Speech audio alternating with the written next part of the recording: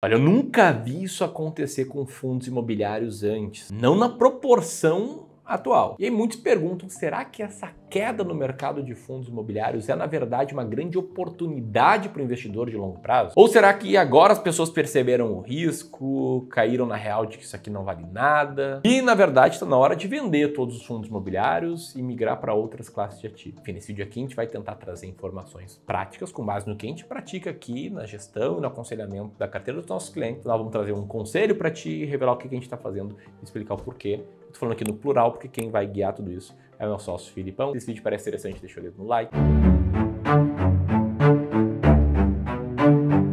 Bom, e pra gente entender o que está acontecendo no mercado de fundos imobiliários nos últimos meses, a gente precisa voltar um pouquinho no tempo. E até aí você pode pensar, poxa, fundos imobiliários não foram uma performance tão boa nos últimos 5 anos, é verdade. Só que piora, nesse ano a gente viu uma queda de 4,5. E aí muita gente pode pensar, tá, Felipe, já não foi uma performance tão grande em 5 anos, mas esse ano foi meio pior ainda, o que é que tá acontecendo? E aí a gente tem uns motivos que a gente já falou algumas vezes aqui no canal. A volta da alta da taxa Selic, que estava caindo do final do ano passado para cá, mas voltou a subir, contrariando as expectativas que a gente tinha no começo do ano, voltando para seus 11,25 agora. E já muita gente falando na expectativa de aumentar 0,75 na próxima reunião, ou seja, a gente veria a Selic a 12. E muita gente fala que para 2025 essa Selic pode chegar a mais de 13,5% mais especificamente. Boa parte disso relacionada ao segundo motivo que a gente vê as coisas acontecendo, que é a situação fiscal do Brasil, que continua preocupando. E aí a gente também já falou sobre isso aqui, mas o fato é que as contas do governo continuam tendo rombos e rombos, aumentando o déficit público para 105 bi nesse ano. Foi motivo, inclusive, da última ata do Copom, que chegou a puxar a orelha do governo federal, do Lula, do Haddad, dos envolvidos nessa história toda, para conseguir fazer um corte de gasto mais bem estruturado. E aí a junção de contas públicas desorganizadas, que causa incerteza com o futuro da taxa Selic, que deve subir mais, isso faz com que o mercado de FIIs siga caindo nesse ano. E aí é justamente nessa hora que muita gente pensa, poxa, Felipe, então 5 anos de fundos imobiliários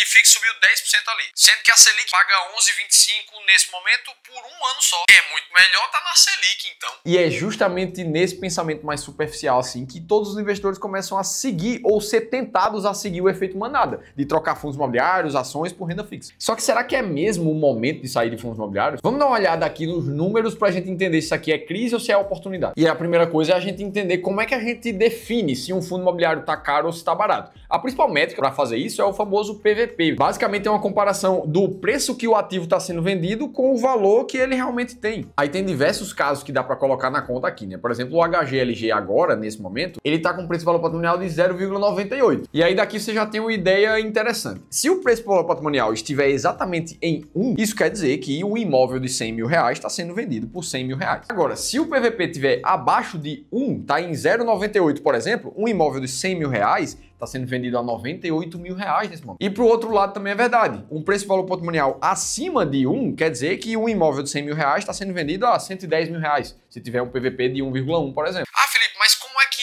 esse PVP, principalmente o valor patrimonial, né, o valor justo do imóvel, como é que ele é calculado? Normalmente para os fundos imobiliários de tijolo, que tem imóveis realmente ali na carteira, eles passam todos os anos por uma reavaliação profissional daquele imóvel. Então normalmente vai vir um perito externo ao fundo imobiliário, aí é um cara que é um engenheiro, é um arquiteto, é alguém de um órgão separado do fundo imobiliário, para dizer quanto exatamente cada um daqueles imóveis vale naquele ano. E aí é a partir dessa métrica que em todos os setores que a gente tem da bolsa hoje, a gente vê um PVP que está abaixo de alguns, chegando até, no caso de 20% de desconto, como é o caso do shopping center. As corporativas ali, ainda mais, em 32%. É por isso que muita gente fala que fundos imobiliários vivem de extorsão e abrem oportunidades para comprar imóvel com desconto. É um mercado ali seguindo de forma geral bem barato. Ah, Felipe, mas isso sozinho caracteriza uma oportunidade, será? Bom, depende de alguns fatores que a gente ainda vai falar nesse vídeo. Agora, um fato é certo. Baseado em estudos do passado, aqui no Clube do Valor, a gente fez um levantamento de qual era o retorno dos investidores enquanto eles investiam em um PVP mais baixo ou qual era o retorno quando eles investiam num PVP mais alto, ou seja, momentos de fundos imobiliários mais caros. E o resultado foi esse gráfico que parece complicado, mas não é. Preste atenção primeiro nessa linha azul, que mede justamente o PVP dos fundos. A gente vai perceber que ali entre 2014 e 2015, o que a gente via no mercado de fundos imobiliários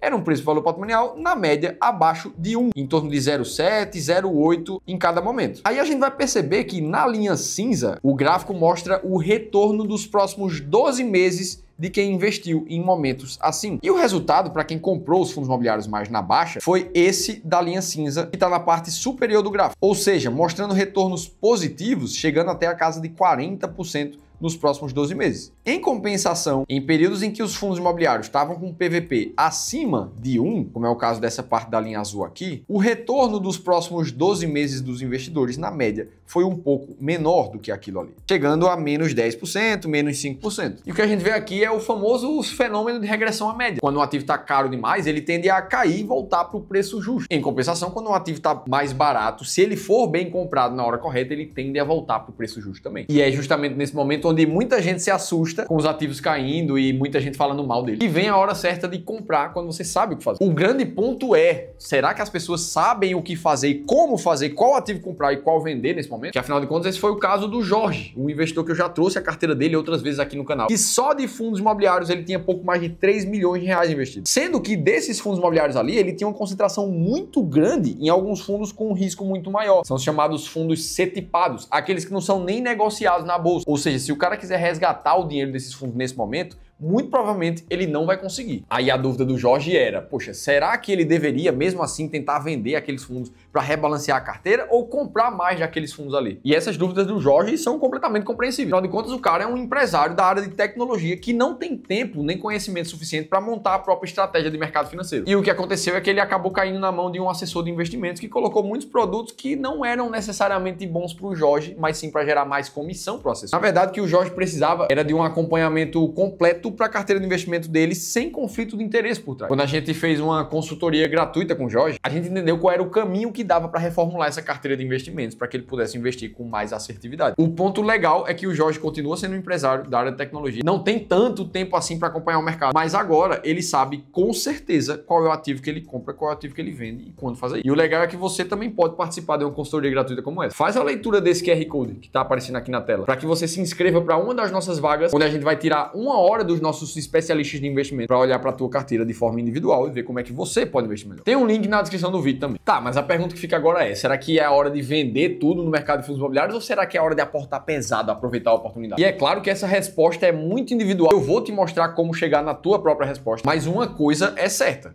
Seguir o movimento de manada vai fazer a maioria das pessoas perderem dinheiro e eu tenho uma prova para te mostrar sobre isso. Olha esse gráfico aqui que mostra o resultado de um dos fundos mais famosos de ações no mercado, que é o Itaú Private. Costuma reunir ali investidores com mais de 10 milhões de reais, então são investidores que já um patrimônio muito bem acumulado. Só que o que é legal de perceber aqui nesse gráfico? A linha laranja mostra como é que a performance das ações do fundo aconteceu ao longo dos anos. E o que a gente vai ver é que em períodos onde a performance do fundo era positiva e subia bastante, essas barras pretas atrás mostram a entrada de novos investidores no fundo. Ou seja, o fundo está subindo, novas pessoas entravam.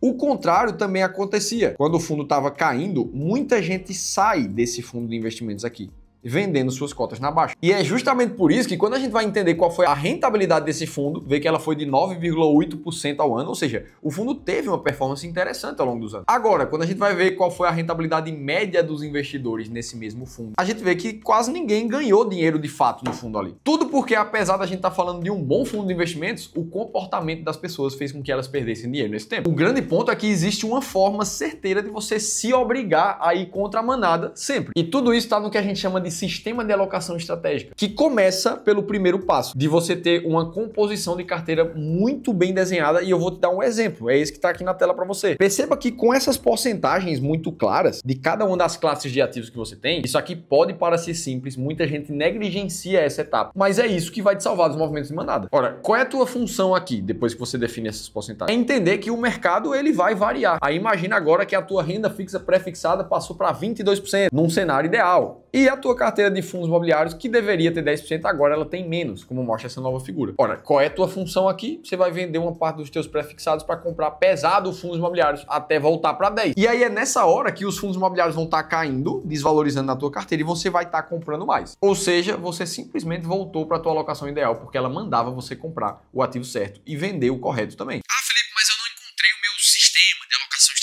Eu deixei a consultoria gratuita para te ajudar aqui embaixo, porque a gente faz exatamente esse processo junto contigo. Agora, você consegue já começar a pensar como você pode fazer isso sozinho também. O grande ponto é que, sem uma estratégia muito clara e muito bem definida, toda vez que vier um momento de dificuldade, de inflação mais alta, de déficit fiscal, de mudança de política no governo, de ações caindo, ações subindo, você sempre vai ficar na dúvida de qual era o investimento que você poderia ter feito para melhorar a sua performance. E isso é a grande cilada que vai colocar você no movimento de manada. Ou seja, um investidor que investe a partir das próprias emoções. Como não é isso que a gente quer, a gente posta vídeos todas as semanas falando sobre isso. Então, beleza, a gente viu que a alteração da taxa Selic afeta demais os fundos imobiliários. Agora, se você quiser ver fundos imobiliários específicos que, na verdade, se beneficiam da alta da Selic, aí você precisa assistir esse outro vídeo aqui, porque eu te contei tudo isso em detalhes e eu vou estar te esperando por lá.